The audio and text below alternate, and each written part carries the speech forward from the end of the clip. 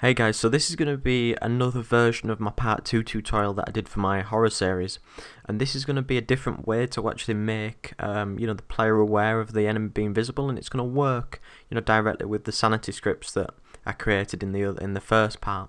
But this is, instead of ray casting, you can detect whether the actual enemy is within front of the camera, and obviously this wouldn't work as well if you had things behind a wall, because it'd still detect it, because it's whatever is rendered in front of the camera, and everything is rendered in front of the camera no matter how far away it is, depending on the distance that you've got set within your camera settings. But I'll go ahead and show you how we're going to create this. It's a lot simpler than raycasting, and may well be more suited to people's games. So what I'm going to do is create a new JavaScript file and call this enemy viz, and then we're going to open that up in MonoDevelop. Once it's open, what I'll do is start by writing, like we did before, private variable called insanity script, and set that as type insanity manager. And then below there I'll set a variable called scare percentage as float equal to 10.0 with a semicolon. Then I'll start by writing function start, 2 brackets, then 2 curly brackets below, and we're going to say sanity script is equal to game object dot find, open brackets, first person controller, or wherever you've got your script attached to, dot get component, open brackets, insanity manager.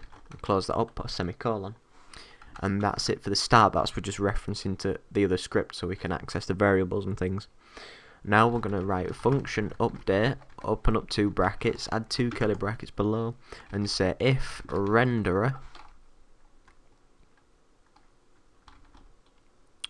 with a lowercase dot is visible, close that up, add 2 curly brackets below, and say that sanity script dot current sanity plus equals scare percentage times by time dot delta time.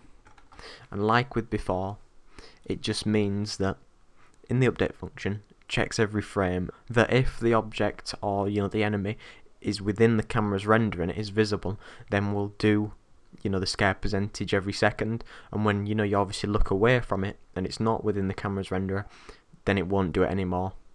So what we can do is then apply this to our box,